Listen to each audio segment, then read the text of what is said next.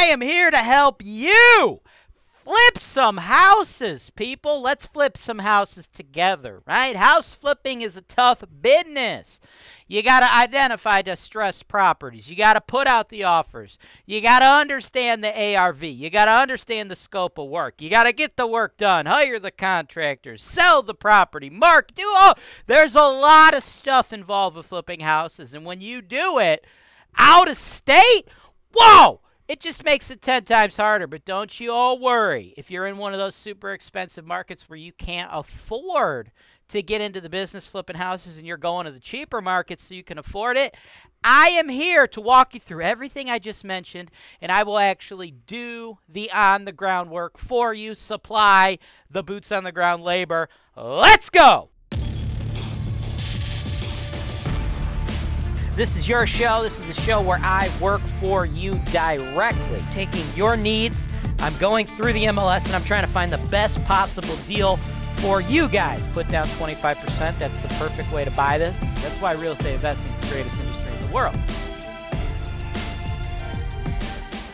Welcome to the show, folks. My name is James Wise, and I am here for you. Pow! Look at that.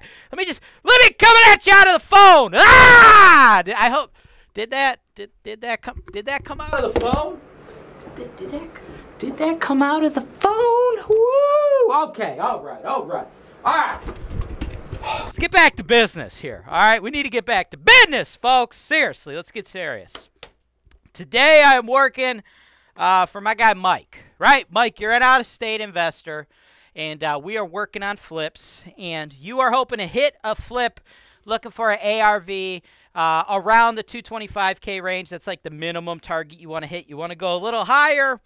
You're hoping to get into the deal, make offers at approximately 75% of the ARV, less your renovation budget, less your scope of work. So I am here to take that criteria and put it to play in the real world, identify a property, identify the strategy, identify the renovation.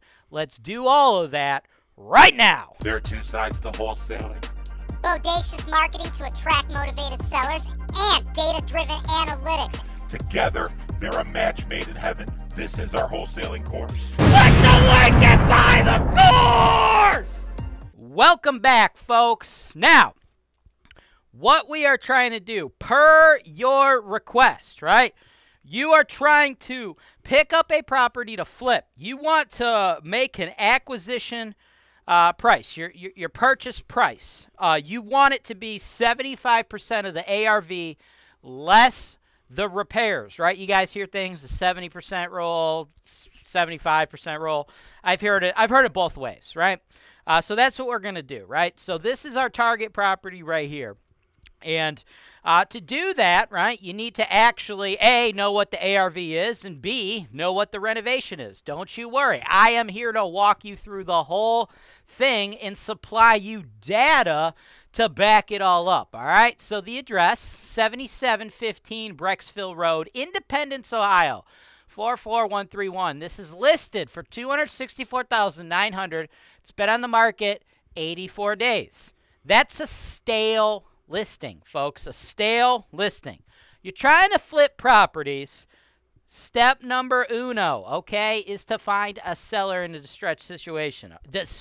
Distressed situation, okay? This is a seller who owns a property, and it's not selling, so that's good for us. Now, does that mean they're going to accept our offer? No. It's not guaranteed. This is flipping houses, folks. What you need to understand is it is a numbers game, all right? There is no such thing as a house flipper who makes one offer, gets one house, makes two offers, gets two houses, makes three offers, gets three. It's not how the game works, okay? It's like being a commercial fisherman, right? The bigger the net, the more fish you're going to catch. Do you catch all the fish? No. But you need a big net, right? So if you're going to try to flip houses, get that into your brain right now, that you need to get out there and make a lot of offers. That's how you do it, right? And then step one, you make offers to people who are in a distressed situation. This person, on the market for a long time, their property is not moving, all right? Now, from the outside, looks like it's good, well taken care of, right? This is what we call a house with good bones. That's what we want, right? It's pretty cool when you're starting to flip houses to be able to do these cosmetic flips. Like, these are the nice little easy ones we want to do, where you're really just doing cosmetic stuff in nice neighborhoods, right? This is Independence, Ohio, folks. This is a very, very nice neighborhood, right?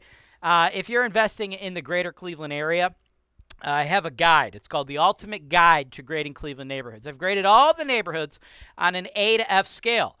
F being the cheapest properties with the highest level of risk. A being the most expensive properties with the lowest level of risk, right? So depending on what your investment strategy is, you may be interested in different types of asset classes, right? So like if you're looking for like Section 8 rentals, you're probably hitting up the C and D grade neighborhoods.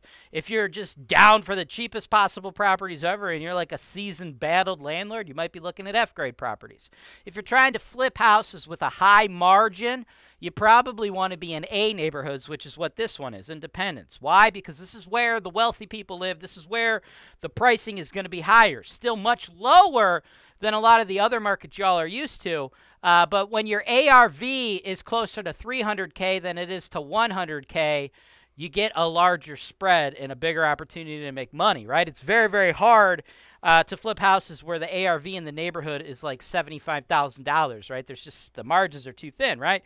So this is a good candidate, right? Super low risk, and the fact that this flip is really just cosmetic makes it even lower risk, right? So nice neighborhood, good yard. And what do we got, right?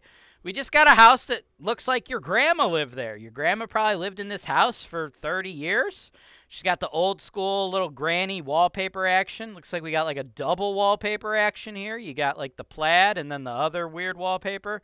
This is what we want, dude. Look how like clean and fresh this is. Yeah, we're going to freaking get rid of it because it's dated as all hell. But you can tell this house was well taken care of. And like you just got to do things like paint and get rid of this ceiling fan, bring it into the modern times, okay?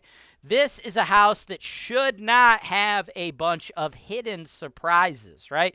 Hidden surprises, those are the things that blow your budget, right? We're doing simple stuff, kitchens and baths, man, carpet and paint, stuff like that. Now, just so you are aware, this house has there's a little cedar closet, right? A little cedar closet. This is nice, actually. You wouldn't want to paint this. Cedar closets are big, man. Anywho, this house has a third bathroom, just this little guy right down here in the basement. We're not going to do anything. It's just like an extra little bonus in the unfinished area. We're only going to budget for redoing 2 of those bathrooms, right? So with all of that, here's the chart. What we're going to be spending is approximately $42 grand, and that's going to be painting the walls, patching any holes, but it was well taken care of, right? I don't think Granny's out there punching holes in walls when she gets drunk, right? That's like a C-grade neighborhood special. You don't see too much of that in little old lady houses here in A-grade neighborhoods, right? So about $6K for that. Refinishing the hardwoods where there was hardwoods, redoing the carpet where there was carpet. You're looking at probably another $6K. About a 15 spot for the kitchen. Another 15 for 2 of the 3 bathrooms, not going to touch the one in the basement, right? So on the low end, we should be looking at about 42. This is like a post-COVID world, though, so supplies cost, things do get higher. So on the high end, it could get as high as 50, but 42 seems pretty reasonable to me, okay? Now, what's it going to look like? Let me show you what it's going to look like, and then that is also going to be our best comp, right? Because I told you I was going to show you data, right? Data. This is our best comp for this property. Very similar. 7817 Cambridge Drive, Brecksville, 44141. Very close to this, within a half mile, right? This sold for $280,000 within 4 days. They listed it at $249,900. It sold for $280,000, right? About similar age to our property. And this is what we can, similar age and size, and this is what we can expect if we make it look like this. Because this is like essentially what we want ours to look like, right? This is not a little old lady house, right? This, we're going to take our property and make it look similar to this. I'm not saying it's going to look exactly like this, but this is what buyers want in today's market, right? This is a good representation of what we are going to make our property look like, right? You got the grays, you got the woods, just everything is fresh, it's crisp, it's clean, right? So this is what we're going to do to our property. There's some other stuff in the neighborhood's pool, like none of that really matters. But that's the look, right? And that's sold for $280, okay? $280. They're asking $264.9. Well, our ARV is $280, so obviously we can't pay $264.9, right? And nobody's paying $264.9 because it's been on the market for quite a while. What we need to do is pay $168. $168 is our number if we are determined to get into this investment under the rule of being at 75% of the ARV less our repairs, because our repairs should be approximately $42K. And then having me sell it for you after the fact, of course, you're going to have commission and closing costs on that as well. That should result in a $38,000 profit for you by the time the deal's done. Now, it's a competitive market out there, folks. These are the numbers. You could pay $168 if you're determined to make $38K. But you know what? The deal would probably also be good if you made $28K. You know what I'm saying? So it's up to you if you want to go over the $168 number. But this is exactly what will happen if you flip 7715 Brecksville Road with me, with my team. We will do the entire renovation. We will handle everything. You are going to be 100% passive. This is how you flip houses out of state. If you're interested in making the offer, let me know. Thanks for watching. Subscribe to HoltonWise TV for more financial information, education, and entertainment.